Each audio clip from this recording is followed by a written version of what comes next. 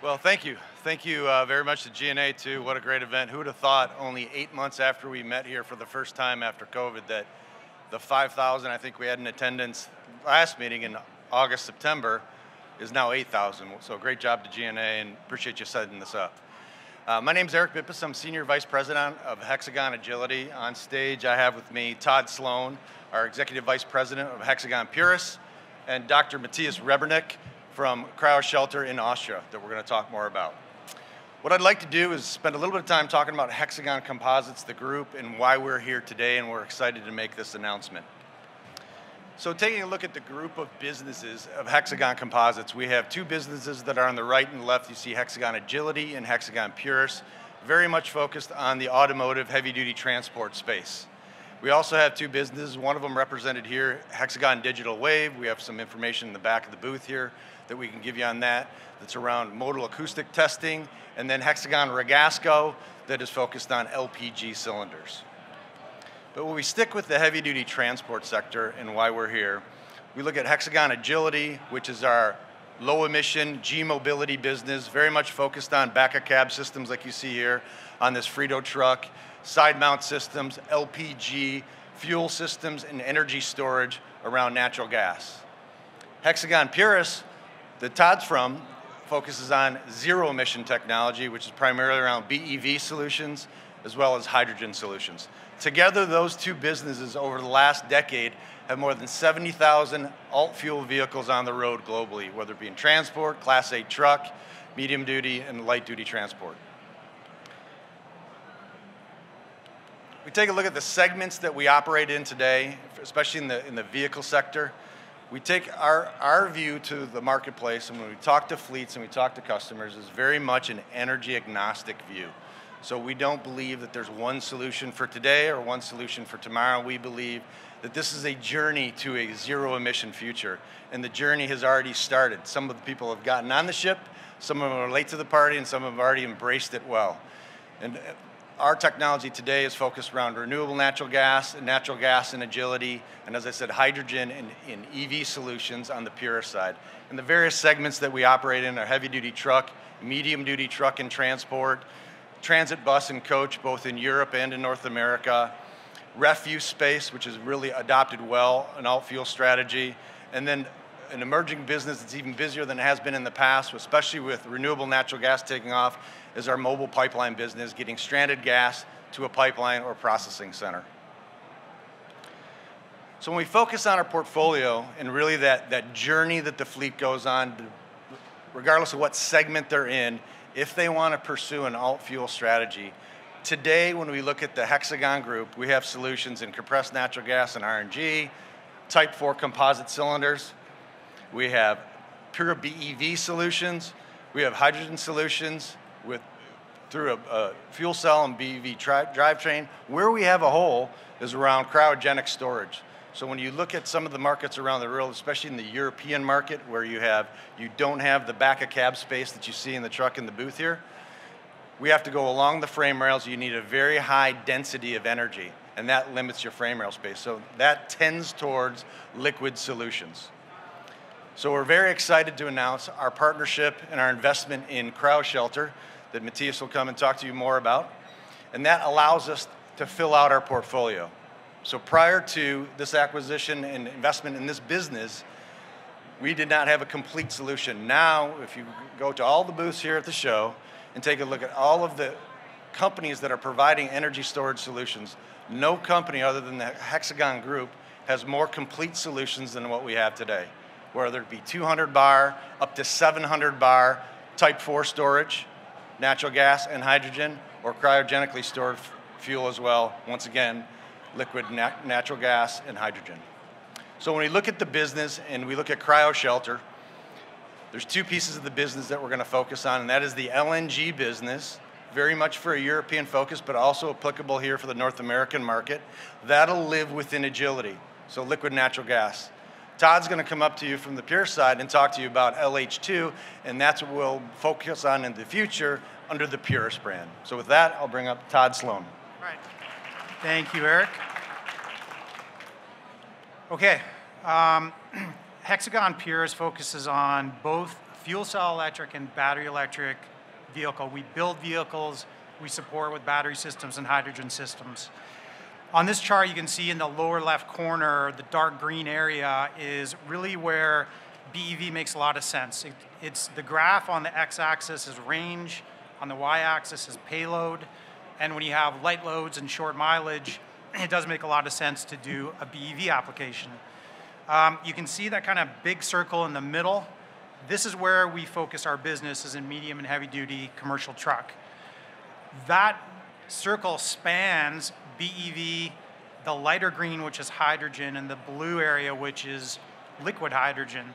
Up to this point, we really didn't have a solution once you get beyond 600 miles of zero emission.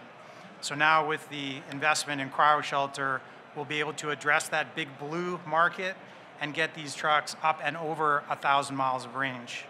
So this is showing a fuel cell electric truck. We're building a number of these trucks right now at Hexagon Purus. And a fuel cell electric truck is a range extended battery electric truck. Every fuel cell truck has underneath it a battery electric platform. The truck I'm sitting on here today has one of these battery packs on it, and our new version of this will be 330 kilowatt hours of battery storage. And to put that in perspective, that amount of energy will allow you to drive around 100 miles of range, maybe a little bit more than that. The hydrogen compressed system, a version of which looks like that blue cabinet on this Frito-Lay truck, this is CNG, but we're making a hydrogen version of this as well, will store 73 kilograms of hydrogen, and that truck will be able to go up and over 500 miles, all zero emission. And then with the cryoshelter technology, with liquid storage, we'll be able to get up to 180 kilograms of hydrogen storage. And if you do the math and convert that amount of energy to what a battery electric vehicle would need, that's up to 3 megawatts of energy on board a vehicle, which would take 20, 30,000 pounds of weight and pretty much your entire vehicle to store that much battery content. So liquid hydrogen is a big part of our portfolio that's missing, and super excited about this investment. Thank you. Thank you, Todd.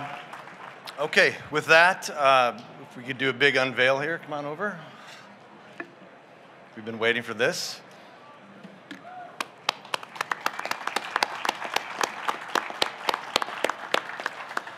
So I'd like to introduce Dr. MATTHIAS REBERNIK. So I've gotten to know him over the last couple of years as we've gone on this journey to invest in each other. And it's been a great experience. We're super excited to have him part of the team, have his product and portfolio part of the team. Just to give you a little background about MATTHIAS, he's always been a car guy, been in the alt-fuel space, a bit of a tinkerer, but a little fun fact I did find out about him this week was he was involved in installation of the first LH2 filling station in the country of Austria. So pretty excited to have him on the team. And with that, I'll bring you to the stage. Thank you. Thank you very much. So my name is MATTHIAS REBERNIK. I'm the founder of cryoshelter. We are a core team of 15 people with a network of highly specialized development partners and suppliers located in Austria, in the heart of Europe. Cryoshelter was triggered by BMW's liquid hydrogen tank project, in which I participated as a PhD student. And after finishing, I founded cryoshelter, and I started working on a very specific subcomponent of cryotank system, but just to find out that it requires a complete redesign of cryogenic tank systems to make them truly fit for automotive applications, especially for heavy-duty trucks. And this is what we have today. We have created an LNG tank system for long-haul trucks. It's certified, it's on the road, it's being field tested by European OEMs, and we have a pilot production line installed in Austria. And we already have started work to build on the same technology platform to build a solution for liquid hydrogen for long-haul trucks. So 2 sentences about cryogenic storage. Basically, it stores gaseous fuels at temperatures low enough to turn them into liquid. And that increases the density by a factor of 600 to 800, depending on the fuel. So that means a lot of fuel can be stored in a very small space, which is useful for long-haul applications, especially useful for European long-haul trucks because they have much stricter space limitations. And the second thing is, there's no active cooling. It takes an insulation system to keep the fuel cold for meaningful periods. And what we have done basically is we have rearranged and redesigned the thermal insulation shell to make it much thinner, and thereby we added 20 up to 30% of additional fuel capacity in the same space. And also, even though it's thinner, we made it more effective. So that means less heat enters the cold fuel and it stays cold longer. And so long actually that we eliminated the use it or lose it anxiety of first generation or previous generation cryotank systems. On top, we added an electronic fuel condition management. That means we keep the pressure and the temperature always in the sweet spot to supply just enough fuel to the engine or fuel cell, but at the same time to get the maximum autonomy time of it. So that optimizes the performance of a single tank, but especially it gives us the opportunity to couple, electronically link multiple tanks on a vehicle. And all of that is purely focused on essentially minimizing the total cost of ownership for the fleets, because that's what the transport industry is about, I believe. And we managed, and all of this builds on the cryoshelter technology platform, which basically starts with safety and is designed to always give the maximum fuel capacity in any given space while still providing enough insulation performance to eliminate the use it or use it anxiety. It's designed for production. That means we can apply automotive production processes that are repeatable to assure quality at competitive cost.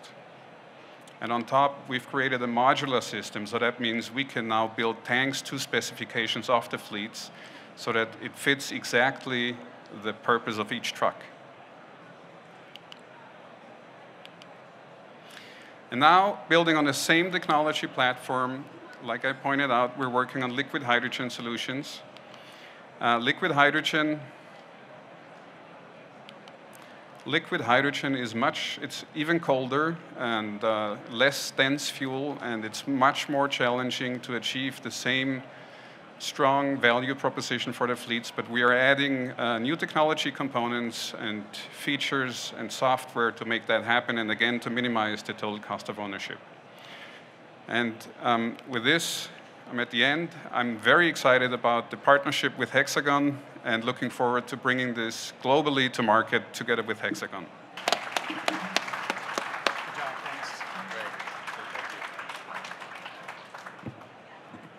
Thank you, Dr. Matthias. Thank you, Todd. Appreciate it. At this point, we'd like to open up for any questions that you may have in the audience. We do have a microphone. Yep.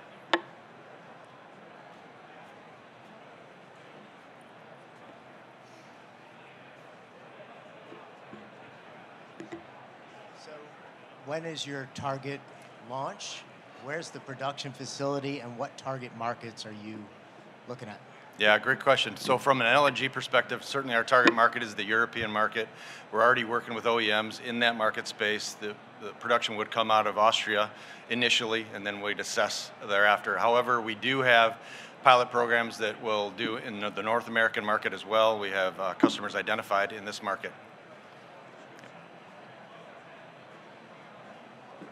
You want to mention hydrogen as well? Yeah, on the hydrogen project, we're going into development now. Matthias has been working on the technology for about a year. B samples in 2024 with production 2025. So think of that cryogenic hydrogen kind of go live 25. Yeah, just a comment. It's a good point, Todd. You know, there's a lot of synergies between LNG and LH2 production, so we certainly look to piggyback on that from both a commercialization, but also an industrialization strategy as well. We have a question here. Yep. Looking at the LNG and the hydrogen, is there a significant difference in terms of materials and how that's all packaged on there between the two fuels? In terms of materials, there is different grades of stainless steel basically, but there's large similarities between the two, and we can add, just as we can build the specification in the length, we also have different components and modules to adjust the insulation quality. So for hydrogen, we would just put more of these solutions in there because it requires a better insulation system. Okay, thank you. Thank you.